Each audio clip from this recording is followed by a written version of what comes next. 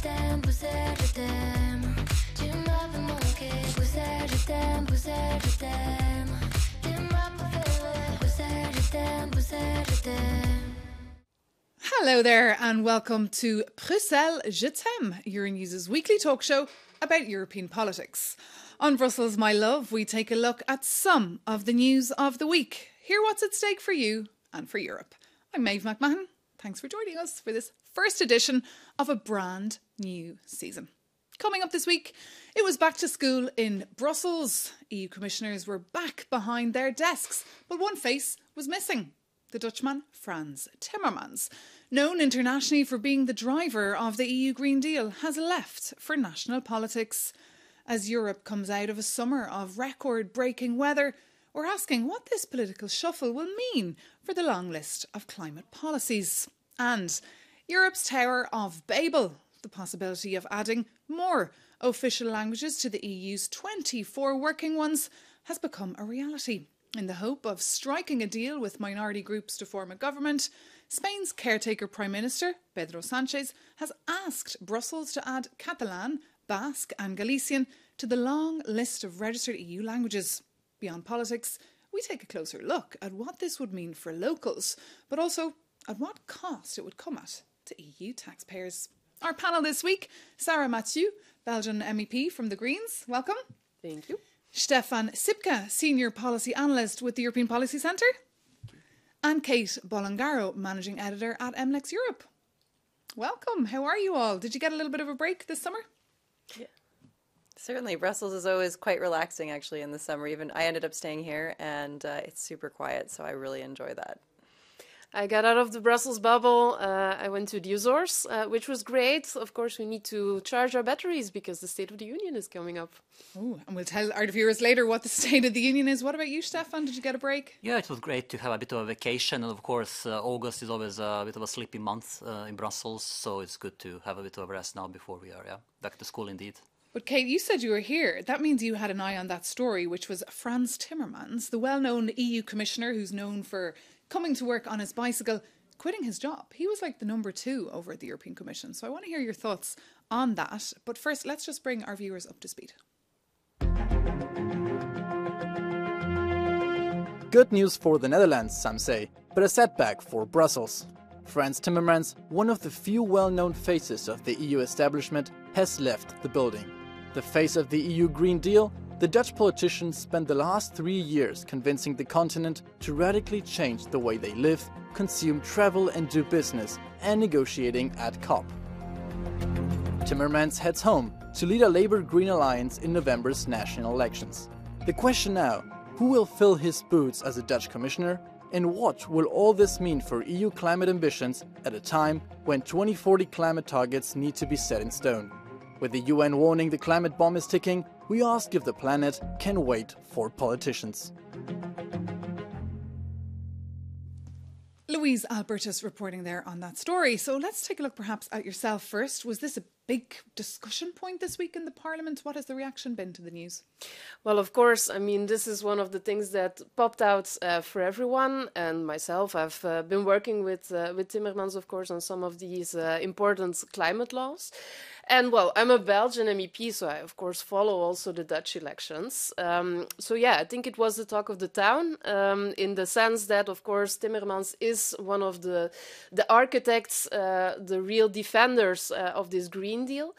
At the same time, of course, it's not because Timmermans is gone that everything on climate policy and Green Deal will fall in shambles. But Indeed. For sure, I mean, this was one of the speaking points for me and my colleagues. And was it the talk of the town here in a good way or in a bad way, Kate?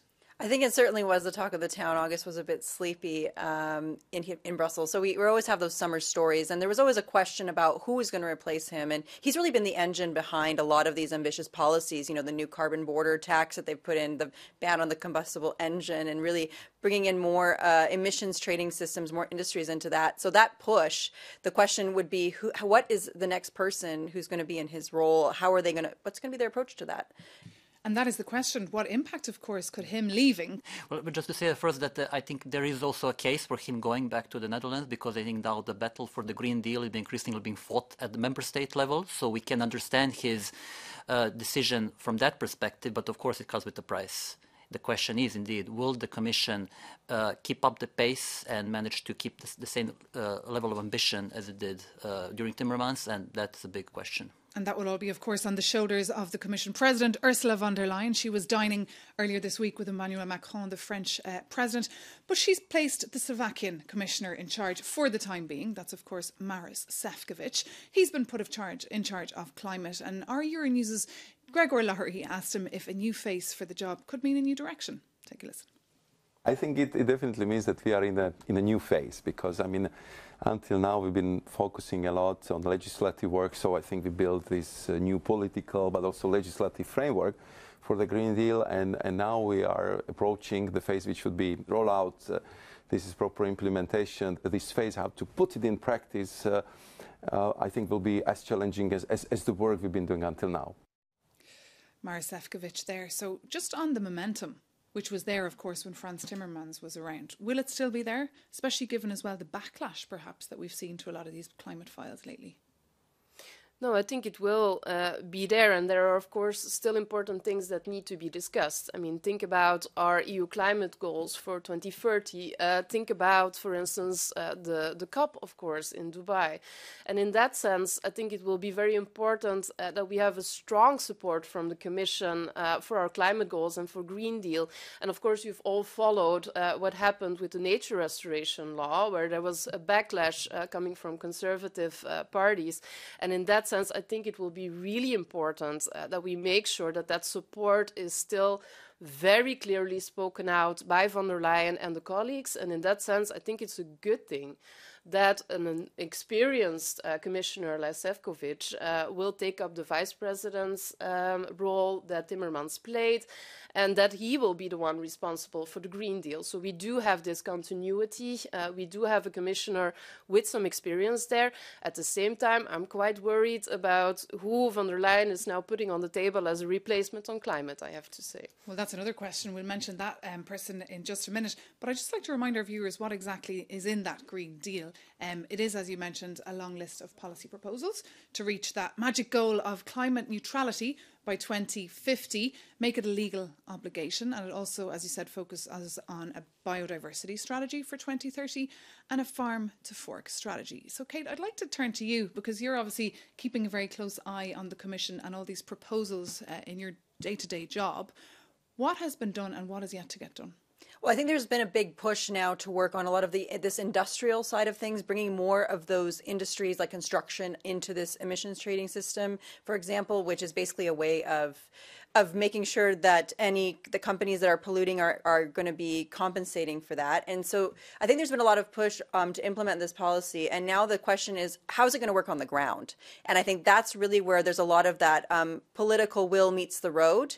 And we're going to see now, especially as the European elections are coming, what's that going to mean on citizens' lives? I think that's going to be a big question. And young people are agitating more and more about climate issues. We've been seeing that over the past decade. Timmermans was a voice for a lot of that. And now the question is, what kind of a role is it going to play in the talks around the European elections and the campaigns? And I think there's going to be a lot of pressure on the Commission and anyone else wanting to run, that there need to be having an answer for those tough climate questions that especially the new generation is posing. The pressure is on, of course, as you say, from the new generation and, of course, from the weather that we saw this summer. But at the same time, Stefan, we see industry, a lot of industry calling for a pause. We saw France and Germany writing to the Commission here saying, stop it with all this red tape. We cannot digest the amount of proposals and obligations that are coming from Brussels. Indeed. There has been a lot of pushback on the Green Deal, on the Green Agenda, on different files, on climate, nature, agri-food.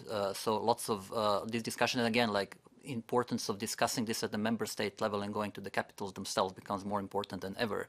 And of course, there is an issue with that, and we need to listen to different stakeholders, the industry, but also different regions, different categories of our population, and to try to ensure that this green transition is just. But we have to do it. Because we need to think about the costs of inaction and what is at stake at this point. Our economy, our society, maybe even our survival depends on this, whether we will achieve the green transition, will save our climate and our nature and reduce pollution and resource depletion. So we need to always compare to what is the challenge, what are we actually trying to do, and why Green Deal is actually important in that sense. And Sarah Matthew, as you said, you're a Belgian MEP, you're from Ghent. a beautiful city. Is that how your voters are thinking? The way he was expressing himself there. Well, definitely, and I think it's very important what you said on the just transition as well. I think for me, that's really the big thing that this next commissioner needs to make sure that actually happens. I mean, of course, we need to have these ambitious climate goals, and we need to take industry with us. And I think that that will really be an opportunity also to create a lot of green jobs, for instance, in the circular economy. But I think that what has been lacking within this whole framework is the social component. And that's really where I see the big challenge for this commission and for the next one, to make sure that, you know, the most vulnerable people are really protected in this, that they are helped with energy renovations, with good and affordable public transport, for instance. I mean, for me, that's really what needs to happen and what's really key. Yeah. Well, we often hear that phrase, leaving no one behind. The expression that Frans Timmermans alluded to a lot, and Maros Sefcovic in that interview earlier with our colleague Grégoire Laurie as well from Euronews, he alluded to that he wanted more dialogue as well with citizens, and of course to make sure that no one got left behind. But in reality, that's easier said than done. No, Kate? Well, certainly it is. I mean, I think that it is easier to say that we are going to speak to everybody. I mean, this is a very big union of 27 countries, and it's very, very difficult to reach all the four corners of that, and there's different realities that people are facing. It doesn't mean that that should be an excuse to not pursue ambitious climate goals, but I do think that it does become a bit more of a challenge, and especially when you're trying to reach out to voters and get people engaged at the European level, which is where these policies are set and decided upon. I think it's really, really key to get Europe going in the same direction, and we saw, you know, what happened with Russia's invasion of Ukraine and what went on with the energy transition that spurred it on. And that's been really interesting to see even how an outside event that's right on the border of Europe is actually pushing towards those climate goals and showing the importance of trying to find a way to have a just transition also because of the energy bills, for example. They had to find ways to lower those costs down for people. And I think that really brought climate change, but also about energy transition really into everybody's home, because they had to discuss that. So I think that might be a way in when it comes to the campaign to talk about these issues and talk about the need for more climate targets and to meet those, and what's the strategy to do that, but without necessarily leaving people behind. And you mentioned earlier a certain man whose name popped up a lot this week in Brussels as well. That is Wopke Hoekstra. He is a Dutch Christian Democrat. And we heard Ursula von der Leyen, the EU Commission President, put his name out this week as a potential candidate to replace Frans Timmermans. She said he would work under Maros Sefcovic. But MEPs, of course, would have to endorse his appointment. We've seen already this week a couple of MEPs take to Twitter to express how they feel about that potential appointment. Pascal Canfin, for example, the head of the Envy Committee, said he has to demonstrate that he's the right man at the right place, and it's absolutely not, in his eyes, a done deal. Will he get through? And perhaps tell our viewers more about this man that you can probably pronounce his name a little bit better than I can. So well, Wopke Hoekstra, indeed, I can imagine for non-Dutch speakers it's a bit of a difficulty. Well, I was quite surprised to hear his name pop up here, and I'm also quite worried, to be very honest, because of course, I mean, if you put this person in charge of climate, you do want someone there that has an affinity with it. And this guy, well, in all frankness, has never done anything on climate. Quite the contrary, actually. I mean, he used to work for the fossil industry. And I mean, if you look at his track record more on Dutch elections and on the Dutch-speaking political sphere, this is one of the guys from the CDA, the Christian Democrats in the Netherlands, that were really in the lead against the whole nature restoration law. And that's very worrying because, of course, it seems like they still haven't understood that saving nature and saving the climate are very much intertwined. And well, and I think within the Euro bubble, people have seen that as well during the Corona crisis. Well, what he said about the Italians, for instance, in the middle of this pandemic, when we were talking about a Corona fund and a joint debt, well, let them get their budget in order first is perhaps not the best way, the best diplomatic way to get all member states involved in climate policy. So, I mean, for me and for my group, I think that this hearing will be quite tough. We will ask a lot of tough questions. And, well, If it doesn't suffice, if he can't convince us, then it's very possible that von der Leyen will have to go to the drawing board again. Which will, of course, take more time and be a distraction when lots of work needs to get done. What are you hearing about this Wopke Hoekstra? I know he was also involved in those Panama Papers. That's something that a lot of people were reporting about him for the last couple of years here. So, yeah, he has a bit of a question mark, perhaps, over his name. Well, I would say, it's great that the Commission acted quickly and decisively when it comes to Šefčovič. I think there is no real, let's say, debate about that. I think it's good that we already have someone replacing Timmermans in a sense, but lots of discussion definitely about Wopke Hoekstra. Basically what you said, I think that's what is circulating around, lack of experience when it comes to the green agenda, some other experience that actually is not contributing to these efforts. So it's like it's really a question. I think for this is really he will really need to prove himself, and I think this is not a done deal. And I think maybe it's also there is a political link with this, and also the fact that there is time that they're trying to make these replacements. So with Šefčovič, I think that's something that is understandable. For this, we will have to see. It's not a done deal, I would say. And Kate, you mentioned COP earlier. Of course, COP is taking place in Dubai this year, and I remember Frans Timmermans was always the man there in the room for those hours and hours of negotiations, standing as well beside John Kerry, the American counterpart. Who will the EU now perhaps be sending? Could it be a man like Mr. Hoekstra, and would he be up for that task, do you think? Well, it certainly could be. My question, though, is if Mr. Hoekstra is going to play more of a caretaker role. We are heading towards the European elections in June. A lot of the policy making has already been done. So my question now would be, when he goes to COP, what position is he going to be in to actually make any promises and any promises that he does actually make, will he be able to deliver on those? Because the Commission, we don't know what's going to happen next June.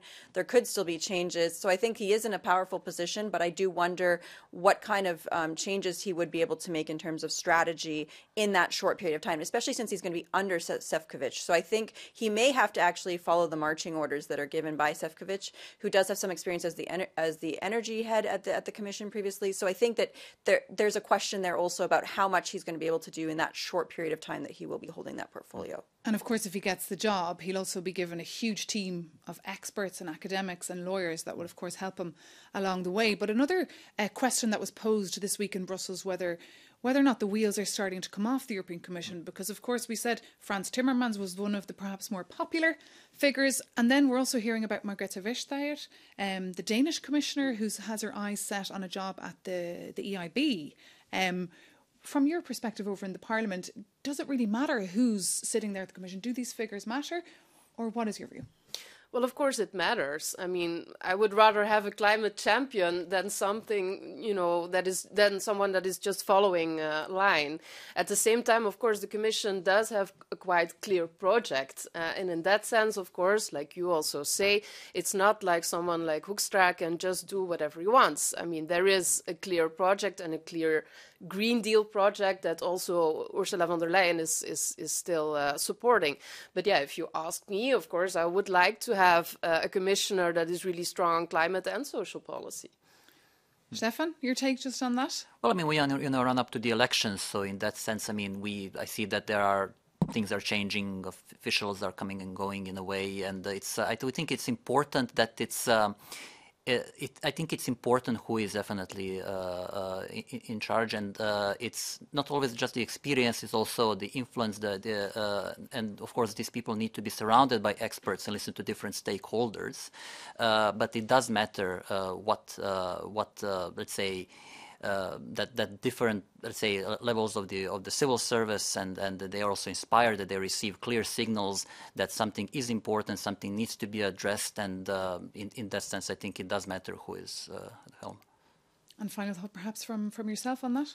I definitely think that Margrethe Vestager has also been a big departure. So I think we are seeing waves of people now leaving and heading off as the elections do approach. So keeping my eyes out to see what exactly happens with Hoekstra if he does, in fact, pass the Parliament's grilling. Well, we'll certainly keep a very close eye on that and keep our viewers very much informed on that hearing. Will you be in the hearing? Yes, of course I will be. I'm a member of the Environmental Committee and I work on climate policy. So, yes, of course. You'll be asking him all the tough questions. OK, we'll keep an eye on that. Thank you so much for your insights on that. And don't go anywhere, because in just a minute we'll be focusing on a completely different story that caught the attention of polyglots this week. More on that after the break.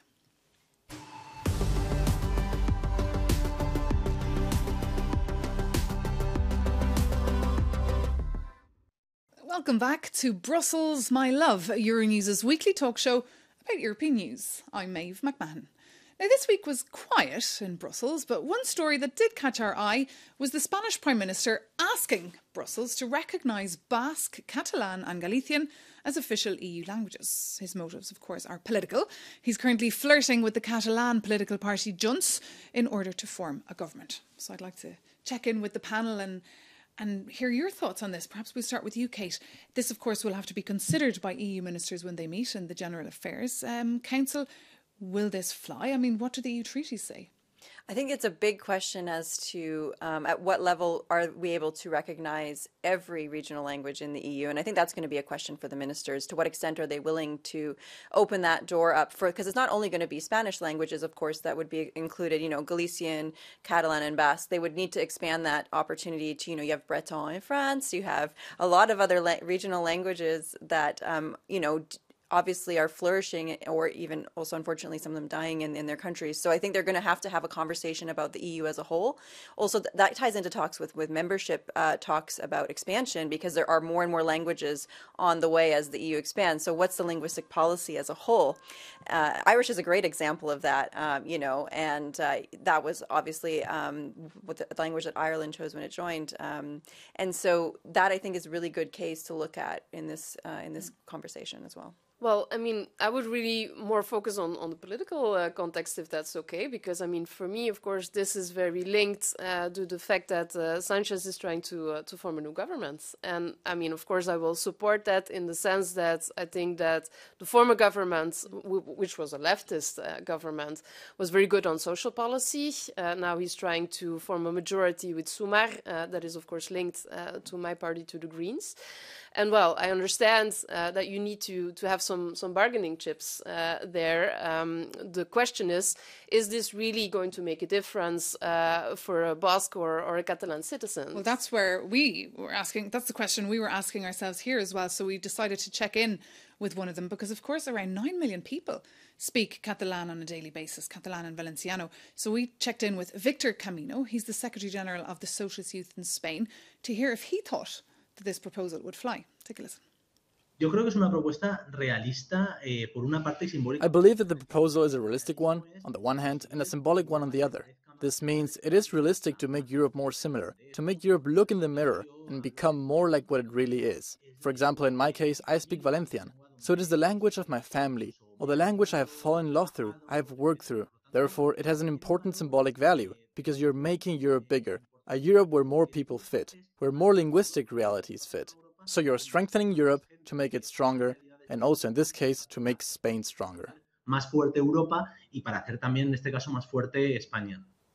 So Victor Camino there making the point that this wouldn't just benefit Spain, but also Europe, making people feel more included. Stefan Sipke, your take? I would say in principle there is a case for that, but we need to be careful because if it's about recognizing local languages, also it's linked to regional identities, different sentiments in that sense. If you do it right, that could benefit the EU and also, Spain in this case and potentially other countries, and maybe ensure a long-term stability in that sense. However, it could create a precedent, and we have similar questions popping up in other member states, and we need to look at it on a case-by-case basis. So, it needs to be a very careful discussion. We shouldn't rush into conclusions. Just saying that in principle there could be a good argument to recognize them and these languages, and therefore in a way reach out to this, coming back to the importance of the dialogue and recognizing different sentiments. But it's important not to, and there can be trade-offs, and we need to think about potential that it can be a negative side. There can be negative side effects as well. So okay, well, one MEP that we spoke to earlier this week thought it was a really, really bad idea, Jorge Buxade. He is from the National Conservative Spanish party Vox. Take a listen to his reaction. It is an absolutely insane idea. And above all, it is a forced idea. It is not an idea of Sanchez. It is an idea of a leader who wants to make a pact with separatism, with all those parties that want to destroy the Spanish nation. Spain, as a nation, has its own language, general and common to all Spaniards, which is what represents us here in the European Parliament and in all the institutions in Brussels. And the institutions of the European Union are not there to satisfy any radical minority party. but to satisfy the real needs of Europeans. Reales de los europeos. Jorge Buxha there giving his 2 pence on that. Sarah Mathieu, quick reaction?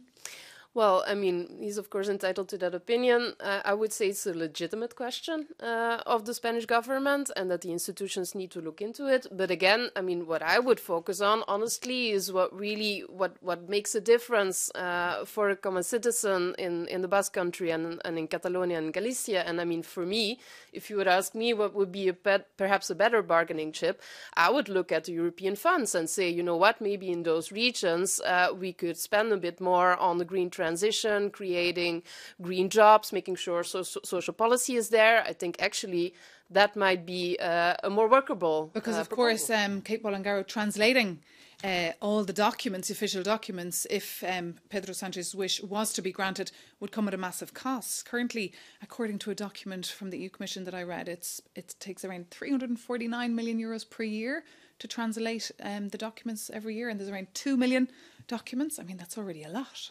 It's quite a lot, and I know that Irish is the most expensive to translate because, you know, it is an official language, and so all the documents do need to be translated into And that it's also language. very challenging to find fluent Irish speakers who can translate those very complicated documents of the Commission. Totally, and I think that's a big question. So Catalan has a bigger population base, but the smaller regional languages, and then at what point is it do we decide what's a language that should be of a certain threshold? There's a lot of conversations there. What I would also encourage is why not having some European funds to support language diversity, to reinforce language and have some access to allow people to continue to speak their languages. Does that mean that it has to be official recognition? I think that's a broader question that politicians need to decide, is to what extent, also to these definitions, how does that impact people's identity and where they live, and what's the response to that going to be? So there's a lot of political questions there, and the cost to EU taxpayers, you know. Again, Irish being the case study for that, you know, speaking it, it's a beautiful language, but, you know, I don't understand a word of it, but I always am very impressed when I hear someone who does. Well, I won't dare to speak Irish and confuse a lot of our viewers. But indeed, I mean, we'll have to keep an eye on that General Affairs meeting and see what the ministers decide. And of course, we'll keep you all very much informed on the attempts over in Madrid to form a government. There's news breaking every single day on the various meetings taking place, and we will keep you very much informed. But for now, thank you so much for your insights, and thank you for watching. We'll see you soon, right here on Euronews, and of course on Euronews.com.